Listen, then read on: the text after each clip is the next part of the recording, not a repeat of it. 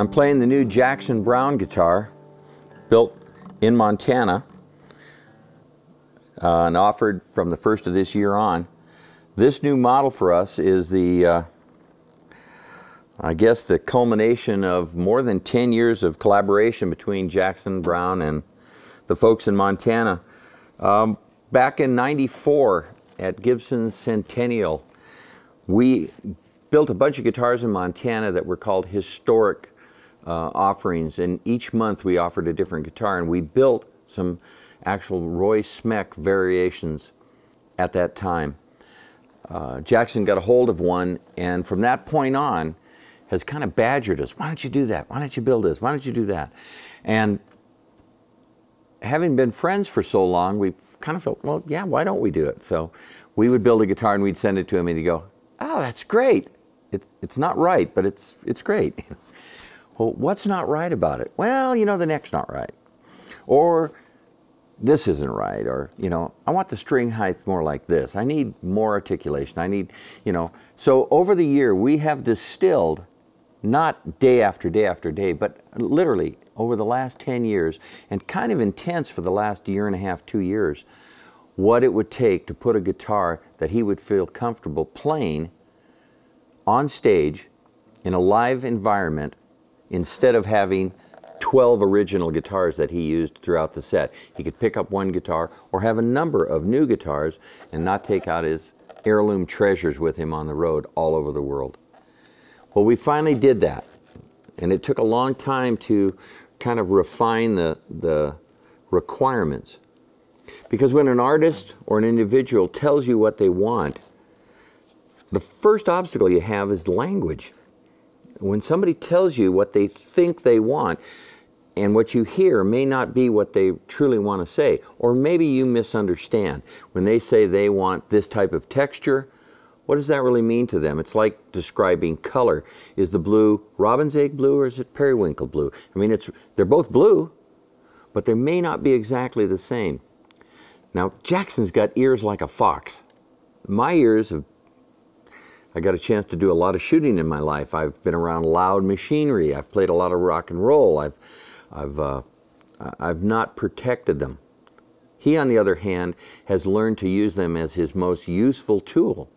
I mean, besides having this imaginative ability to write these incredible lyrics and to come up with sonic passages that are classic and write incredible lyrics, this guy listens to what he's playing, and he listens to music. And that's why it takes 12 guitars for him to do a set, because every one has an appropriate voice for the music that that song was written for. In fact, that's one of the guarantees that Gibson makes, that every single guitar that we make, we guarantee every one of them to have music that hasn't been written in them yet.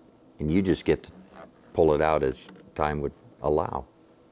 But this guitar was built not to be a replica of history, but to be the modern version of Jackson's desire for a guitar that he could share with the world. And I want to tell you, he's bought a whole bunch of these since we have offered it, both with the electronic package, the AccuVoice that he prefers, which is sonic excellence as far as I can tell, and many others. To date, it is the most expressive replication of acoustic sound that I'm aware of. The guitar is big. It has volume. It doesn't feed back. It can be played in front of an orchestra, in front of a huge, huge amplifying system. It just plays. It's an acoustic advantage at that point, but it has exact characteristics of the sound of that particular instrument. Now, not every one of these guitars that we build are identical, although the intent is that they would be. They're just as individual as you and I. So every one of these guitars has got its own personality, its own characteristic. One of the things that was important to Jackson, just from a personal lifestyle choice, was he wanted to go with a material that was not going to be an endangered species. He didn't want to use anything from the rainforest that might somehow cast a shadow on the intent of his music and style and things that were important to him. Having built a lot of firearms in my life, I've been keenly interested in the highest grade shotguns, rifles forever. And usually the wood of choice for those is what is referred to as European or English walnut, Turkish walnut. That's the walnut that we eat. An English walnut is grown in forests all over the world, just naturally. But it was also brought to Central California probably right after the gold rush, and people learned that the native trees, the Claro walnut, were not capable of producing a nut of good enough quality to actually market. So they've learned that if they were to graft an English walnut to that rootstock, that they would get an abundant crop of the nut that we eat, the English walnut.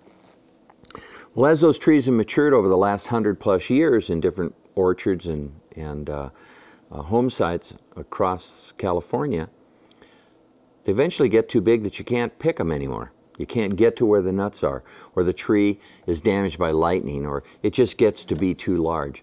So if it's in an orchard situation, what they do is they harvest the tree, they cut it off at the ground, they pull the root out.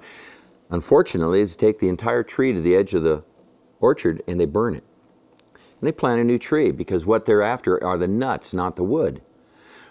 But for me, I'm after the wood. And having worked with this wood for so long, learning the characteristic feel of the cut of the chisel against that wood, I'd never tried it before, but I suggested that we build a guitar out of English walnut. And that's what this guitar is built out of. Back and sides are of English walnut.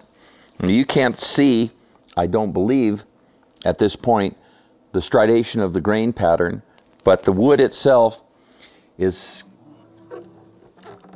it might be hard to describe if you're not a wood nut, which I've been accused of being one. This wood has a texture that is so dense without being brittle as Brazilian rosewood might be on one hand. It's almost not able to be cut in some directions, where English walnut seems to cut about the same in any direction, whether you're running with the grain, across the grain, or through the grain. So you have a wood that is dense. You just heard the sonic possibility of the wood. It is expressive. We've got this enormous cavity to produce the sound. What we believe is happening by using a 12-fret neck and pushing the bridge plate down into the center of the plate, we have this diaphragm working. We've got a reduced sound hole sort of in the middle of the guitar at this point. And it gives a moment, and it may be a fraction of a second for the sound to actually live within the guitar before it's exhausted out. So we mature that sound, and the back and sides are actually flavoring. They're giving that kind of the personal characteristic of that wood to the overall richness and tonality of the guitar. So we're using the physical shape, the materials, the design, the desire of the artist. We put all this together, and that's the Jackson Browne guitar that we offer today. Both available with the AccuVoice or in the acoustic version as I'm playing here today.